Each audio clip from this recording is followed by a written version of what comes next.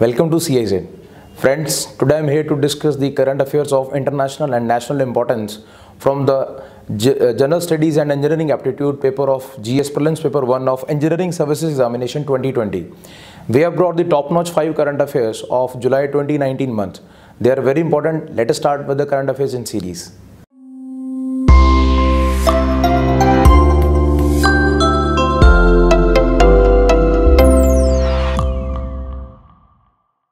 Let us start with the current affairs in series of July 2019.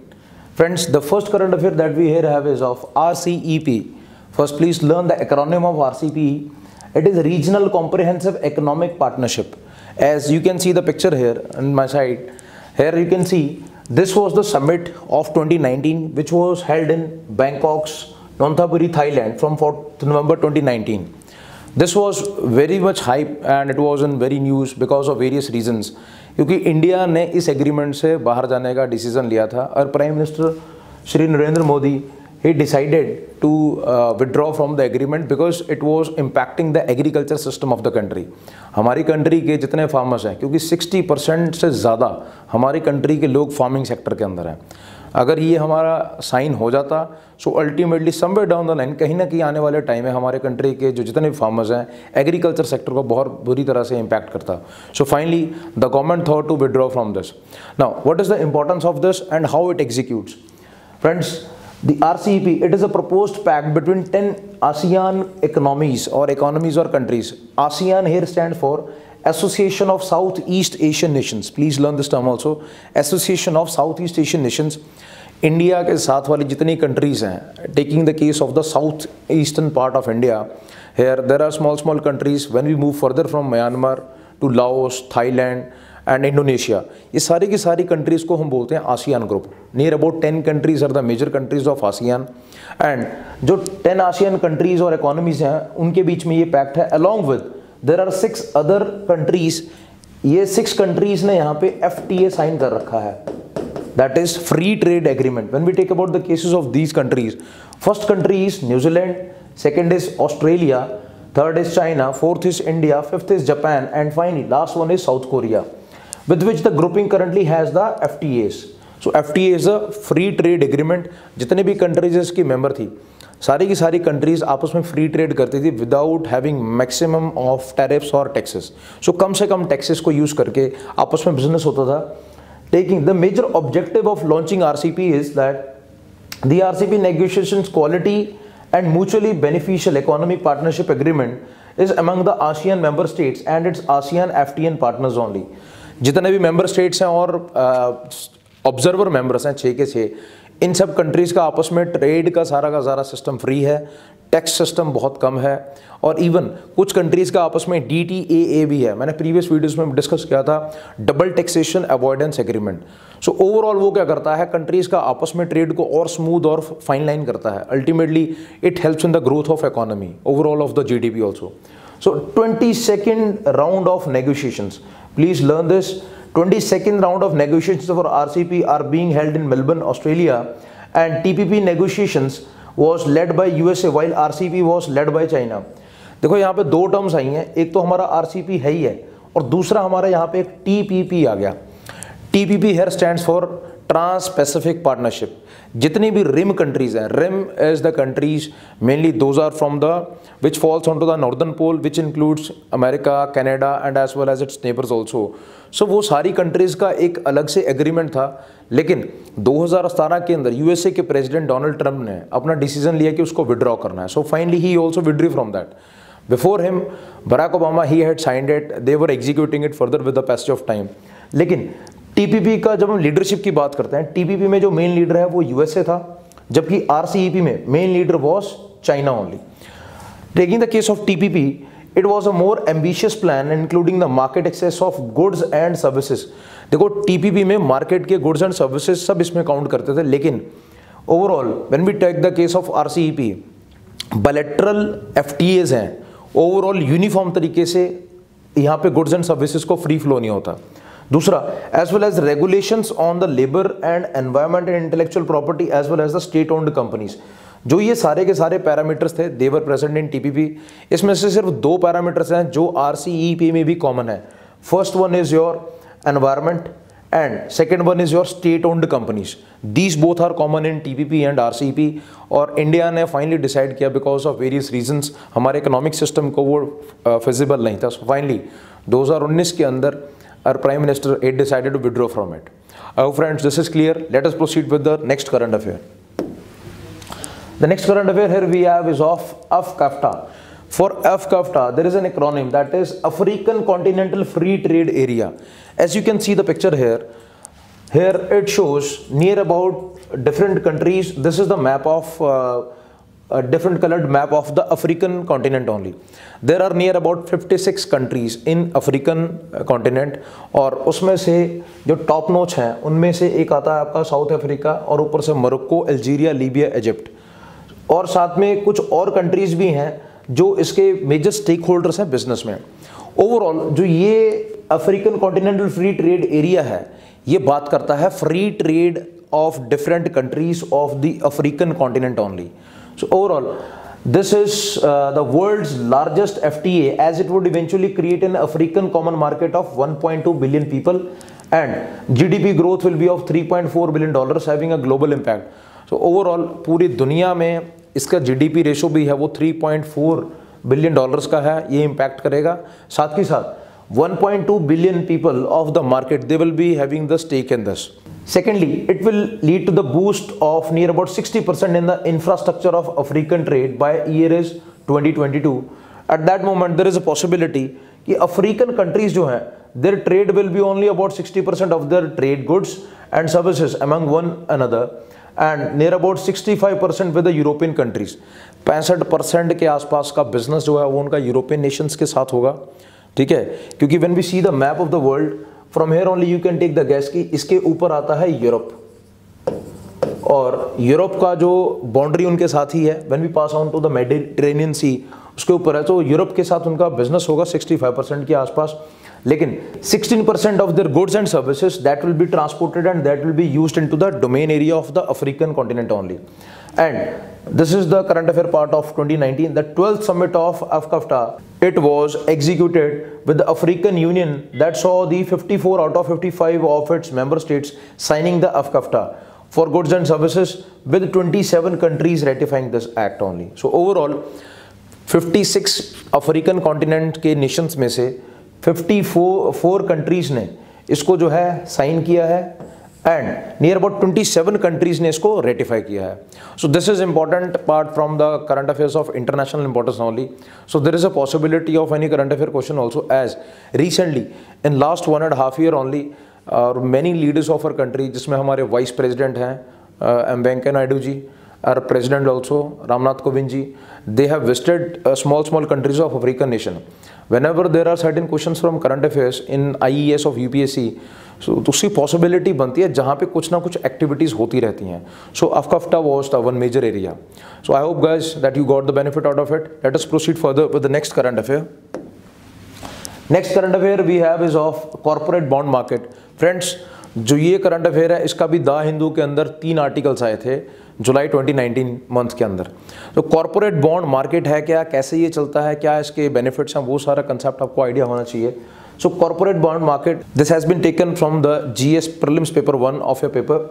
So corporate bonds, these are the debt securities which are issued by the private and public corporations. पहली चीज तो देखो इसमें समझने वाली ये है कि कॉर्पोरेट बॉन्ड मार्केट्स में इशू कौन करता है.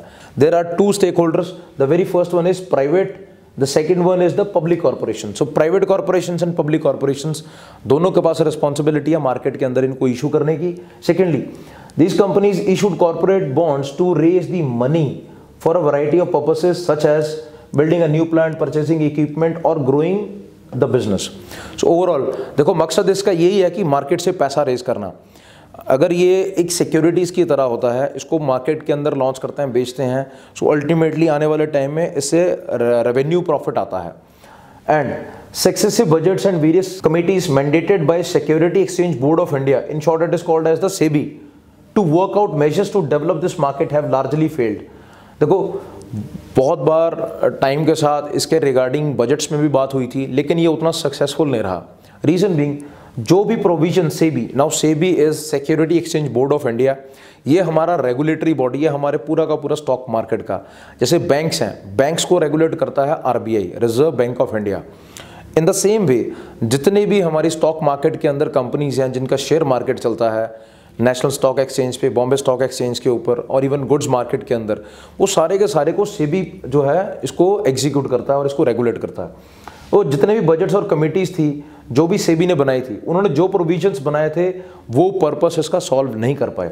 Further government announce some measures in the budget of 2019 and 2020 for developing the corporate bond market in India. देखो जो इस साल का बजट है गवर्नमेंट ने उसके ऊपर फोकस किया कि कॉर्पोरेट बॉन्ड मार्केट के अंदर बहुत स्ट्रॉन्ग करना है। Now first thing is about the budget. देखो हमारी कंट्री के अंदर बजट जो है कॉन्स्टिट्यूशन के हिसाब से बजट वर्ड नहीं है। As per the constitution of India there is a term of AFS। AFS stands for annual financial statement. सो जो एनुअल फाइनेंशियल स्टेटमेंट है that is also under article 112, article 112 के अंडर है।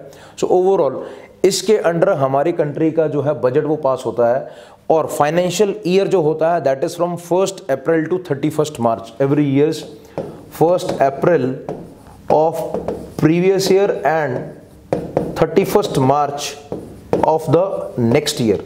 जो ये वाला टाइम है हमारी कंट्री के अंदर इसको हम फॉलो करते हैं फाइनेंशियल ईयर के तौर पे। और फाइनेंशियल ईयर को फोकस करके गवर्नमेंट ने अपने बजट के अंदर कॉर्पोरेट बॉन्ड मार्केट को ज़्यादा स्ट्रॉन्ग करने के लिए मेजर्स लिए थे। Deepening markets for corporate bond includes the repos, credit default swaps, etc. with a specific focus on the infrastructure sector. देखो जो भी पैसा कॉर्पोरेट बॉन्ड मार्केट से आएगा उसको गवर्नमेंट ने टारगेट किया है कि इंफ्रास्ट्रक्चर में इन्वेस्ट करना है।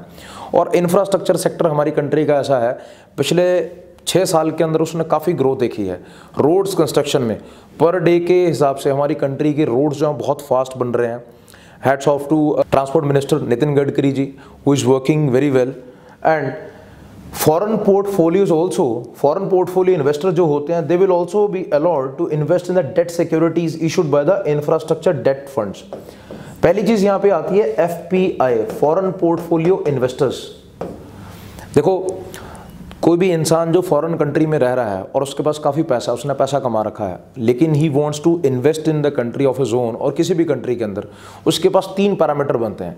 The very first one is FDI, that is foreign direct investment, और दूसरा बनता है आपका FPI, that is foreign portfolio investor का system, and third one is FII, foreign infrastructure investment. Here when we talk about the foreign portfolio investors, they invest in the stock market of the country. जितना भी stock markets हैं उसमें से वो government की ओर से जो लॉन्च किए बॉन्ड्स होते हैं उनको बाय करते हैं। Hair the bonds are in the form of securities only, और उन सिक्योरिटीज को अपने पास कुछ देर के लिए रखते हैं।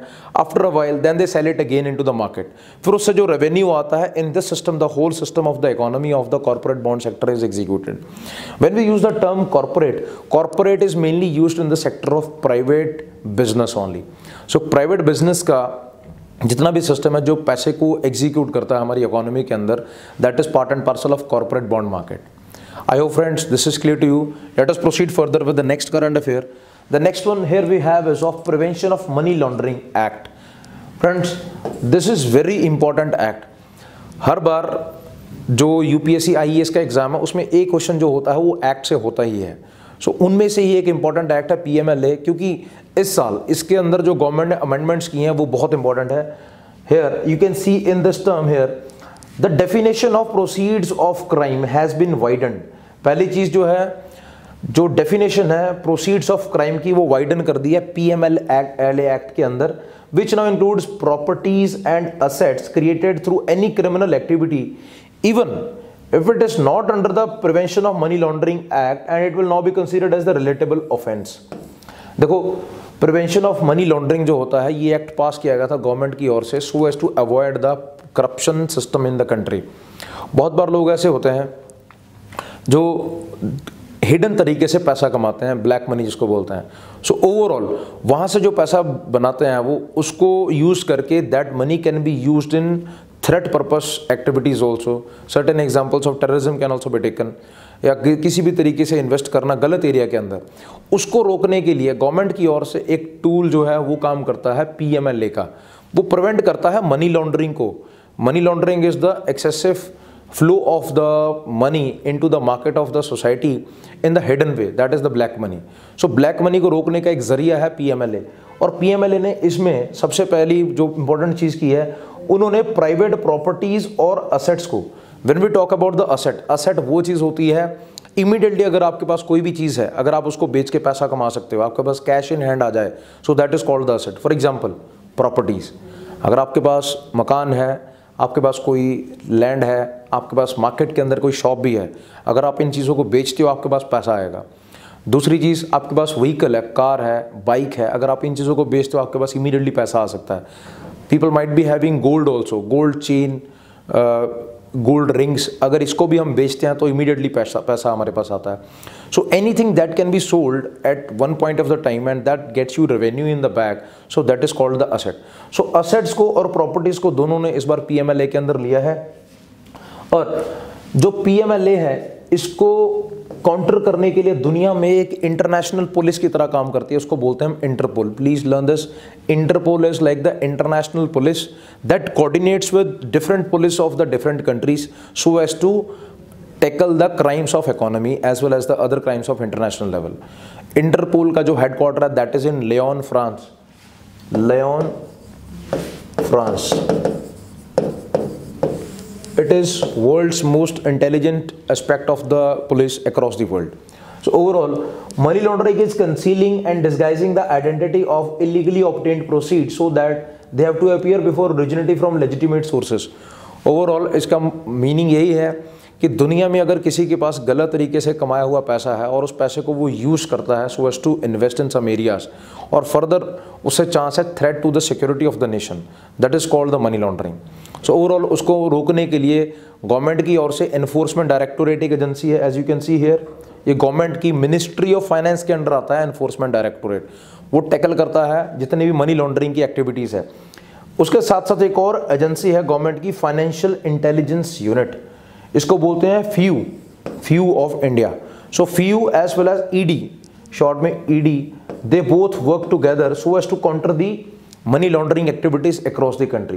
So these are the both agencies from the institutional framework which work together. Moreover, what are the methods which are used by the money launderers across the world? उनमें से अगर हम देखें तो सबसे पहला मेथड जो होता है bulk cash smuggling. Smuggling is like hidden way the people they smuggle the money across the world so as to get the business and future benefits. Second is the shell companies.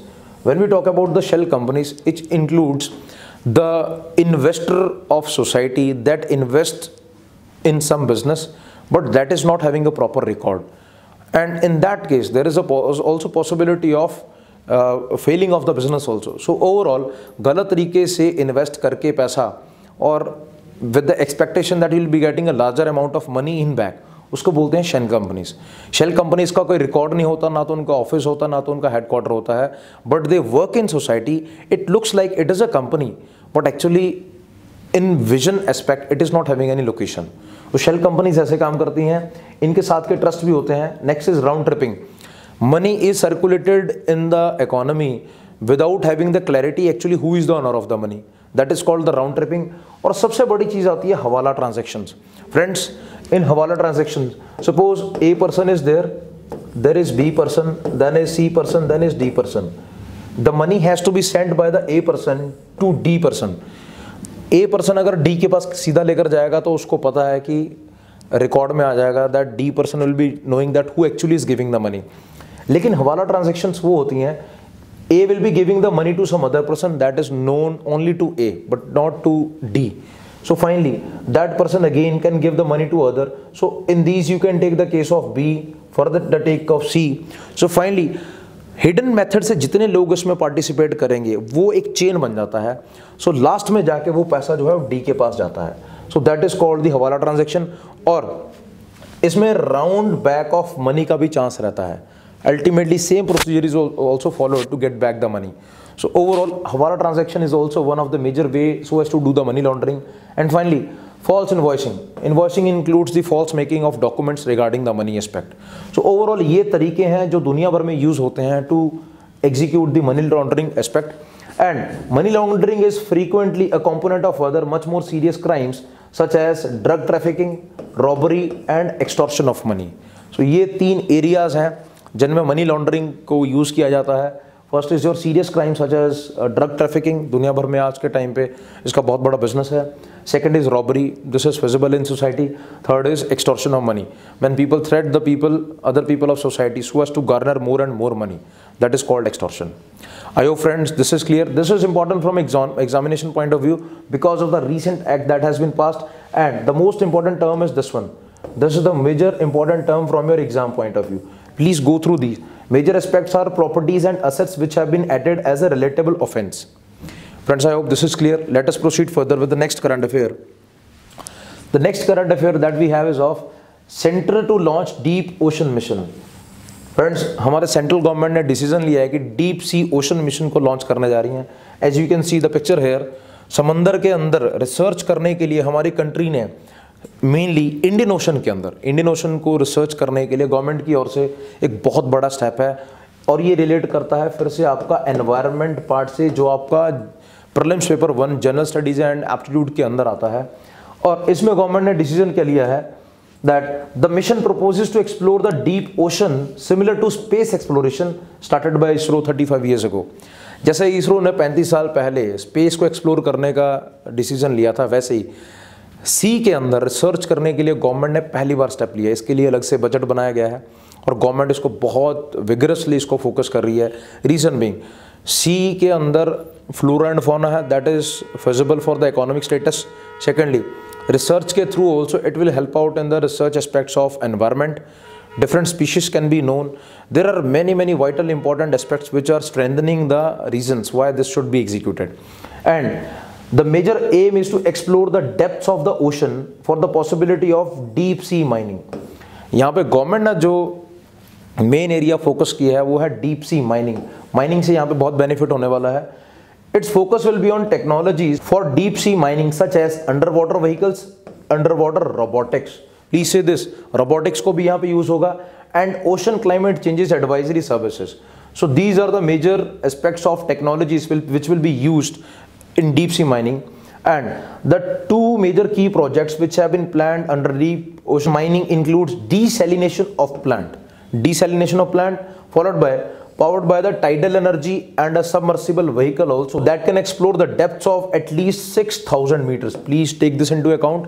6,000 metre तक नीचे जो research कर सकता है, these things are being executed in this project. So deep sea ocean mission जो government की ओर से है, this is from Indian government which was passed in the July 2019 only. Friends, these were the major current affairs of various aspects of environment, international relations, science and technology and economy which have been brought from the Hindu as well as various other sources which are important from the IES 2020 examination. So these were the top-notch 5 current affairs. I hope friends you like this. If you like it, please do subscribe and share to CIZ, and we'll be upcoming with the next series of videos in the next series. Thank you for watching.